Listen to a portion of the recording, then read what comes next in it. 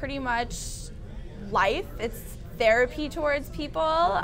It wakes people up. You know, people listen to music when they're cleaning, when they're making food, when they're, you know, sitting down, when they're working out. Like pretty much anything you do. You know, you go on the subway, you see people constantly like toned in with their iPods and their headphones. They're walking. You know, they just, sometimes people take music and they even just block out society with it, and just music just makes the world go round. I think karaoke is always going to be there. I don't think it's, if anything, it could only improve.